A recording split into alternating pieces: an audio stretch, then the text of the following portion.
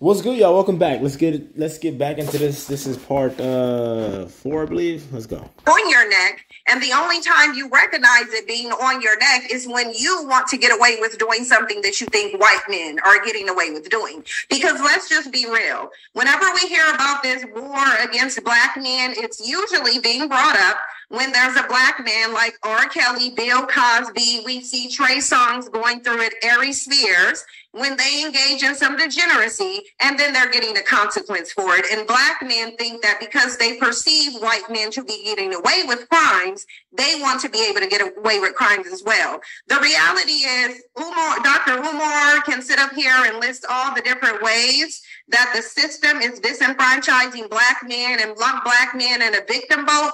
But the reality is, what he cannot tell you is what black men did in response to it. Because that is how you know this chick is toxic, because she was just hitting on something. Yes, Umar, and I say this about Umar too. He sets up this narrative and sets up this system where, quote unquote, blacks could just fall back into like, oh yeah, this is why, the white man and all this stuff. That's why I can't do this and that's why we can't do that. Yada yada. So when she's saying all that about, the systems and victimization, yes, agree. But then she follows it up by saying, oh, and then, the quote unquote black man has done nothing. Like, what? Come on. That's why, look, never take anybody more serious than they take themselves. And Cynthia G right here is showing you that you're not supposed to take her serious. That's why I stopped doing videos on her, because she is not to be taken serious, because the stuff that comes out of her mouth is just not correct. It's not correct.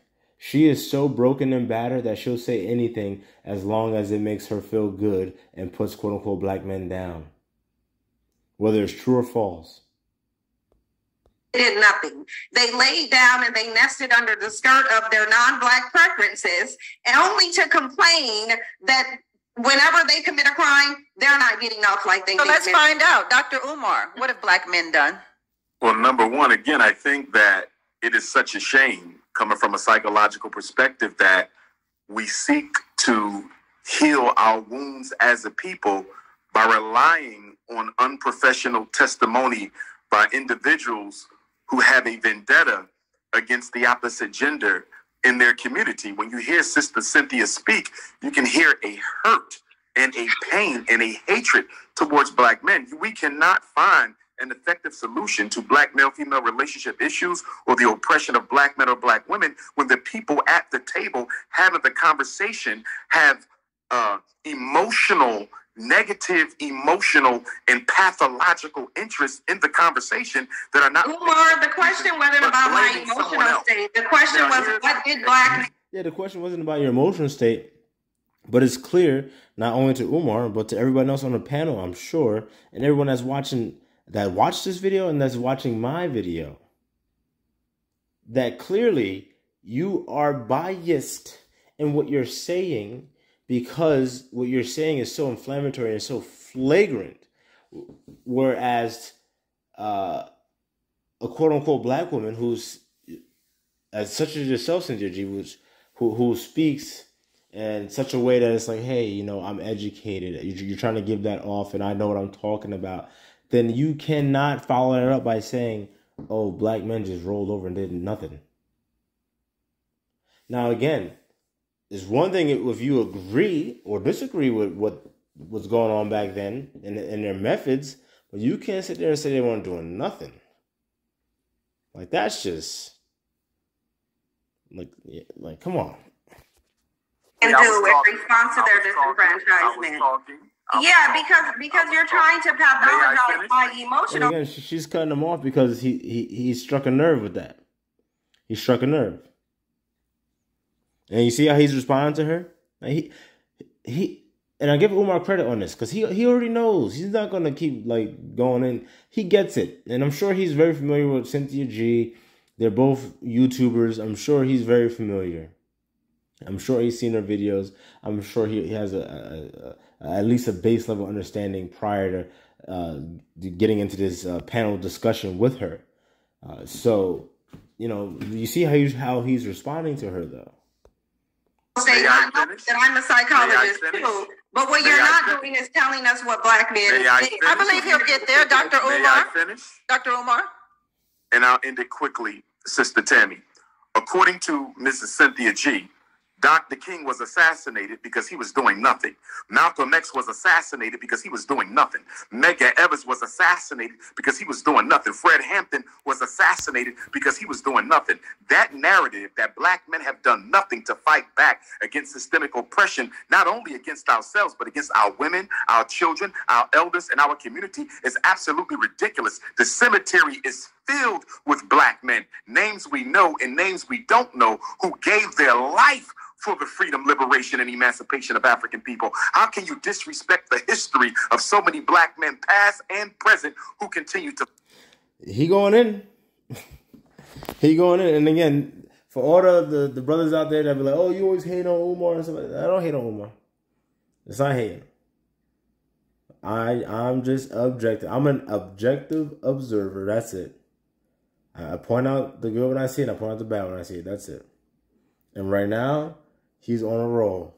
He's correct. Now, again, it doesn't matter whether you agree with the tactics used by Dr. quote unquote Martin Luther King or Fred Hampton or Malcolm X, or I believe he said Medgar Evers or whatever.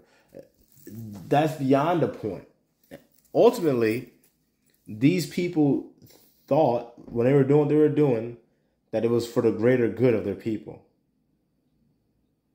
Now, I could go down a list of all of them and point out how it was wrong, because when you really think about it, the quote-unquote the Black Panther Party, that was a good movie, actually. I forget the name of it, but that was a good movie. But the Fred Hampton movie, it's not called the Fred Hampton movie, but y'all know what I'm talking about. If you haven't seen it, check it out. It's a good movie. I think Daniel Kaluuya did a good job in that, but I digress. The quote-unquote Black Panther Party was a socialist party, all right? That's why they had the fist. The quote-unquote Black Power fist, that's not the Black Power fist. That's socialism that came over from Russia.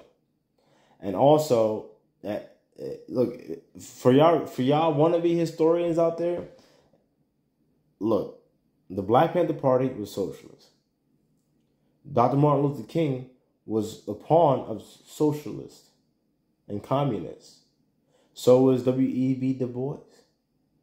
So socialism, communism,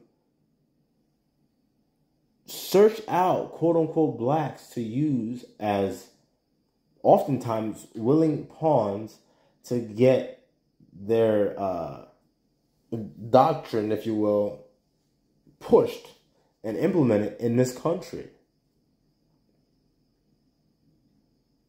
We know where it started. It started with Marx. Implemented in Russia.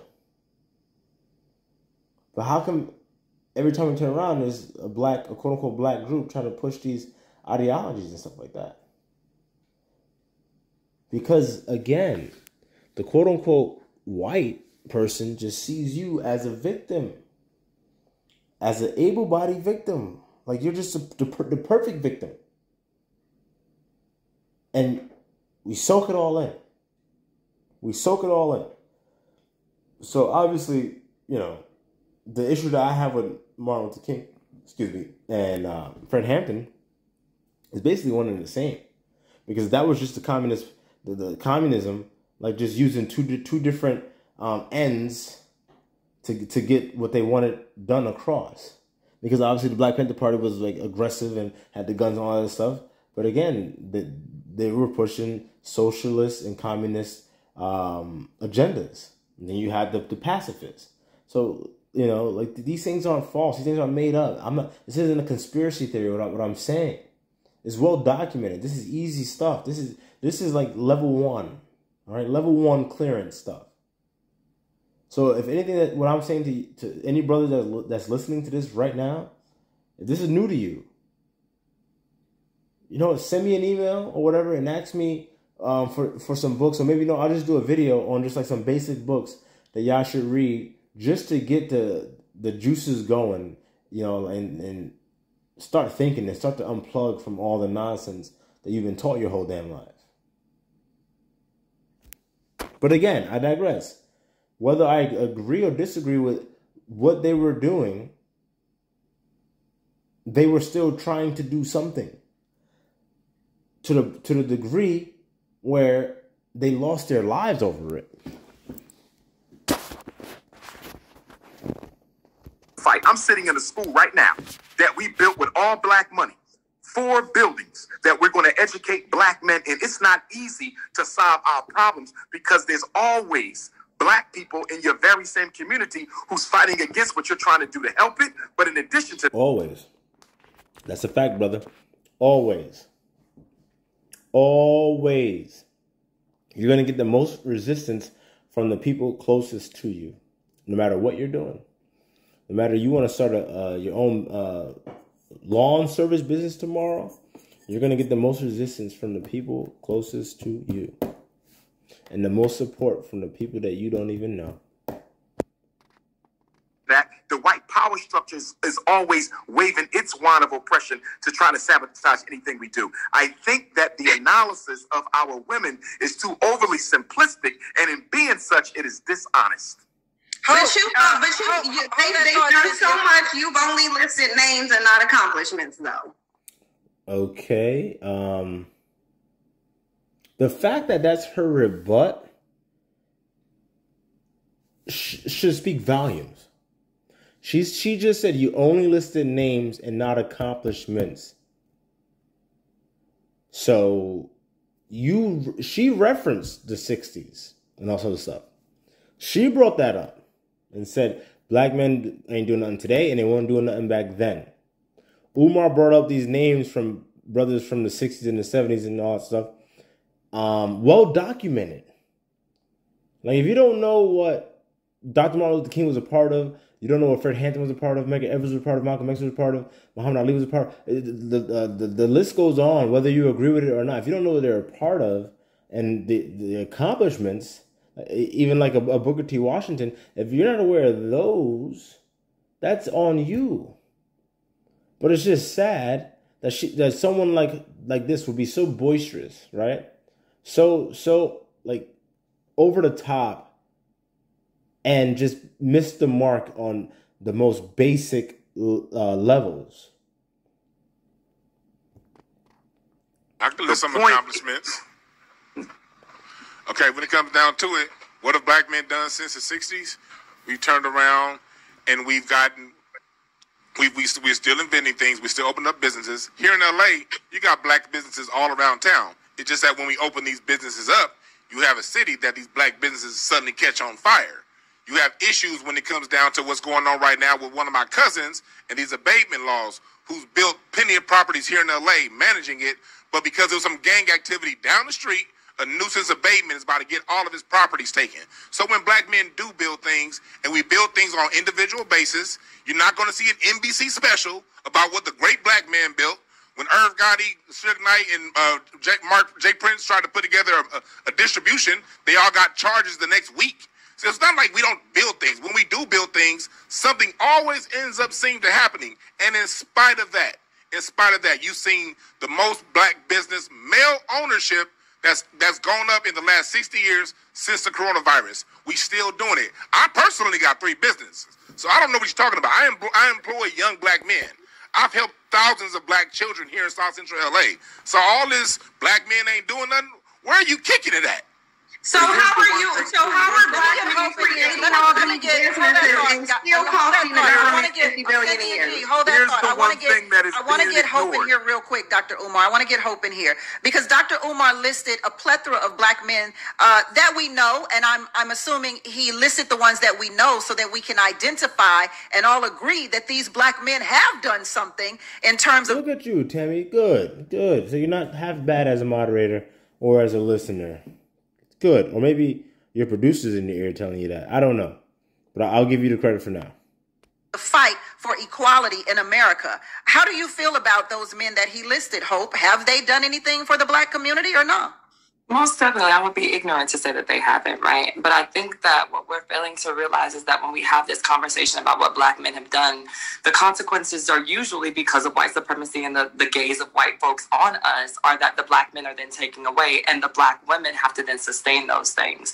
To say that Black women are unappreciative of that, it would be, I think that is the dishonesty, right? The way that Black women show up for the Black community and the Black families, regardless of how we feel about the Black men that we might be interacting with or the Black men that are doing bad things, while still staying here to cultivate the Black men who are, is, I mean, to overlook that to me is just dishonest. The idea that a lot of you all were raised by grandma them and auntie them and all of these amazing Black women that are in community and share space with you and share space with your children, that's being looked over. But also, this isn't, Dr. Umar, you're right. I don't agree with a lot of the stuff that you said, but you're absolutely right.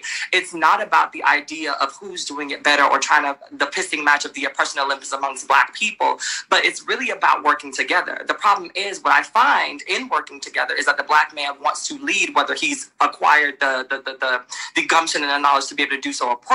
Y'all see how she just turned all that shit around? She was getting good, and then she said, the problem is when the Black man wants to lead. Let's rewind this. Actually, you know what? I'm going to stop this video right here, right now. Start a new one. And we're going to really dive into that topic. Really going to dive into it. So let me rewind it now. Stop this. And I'll catch y'all on the next one.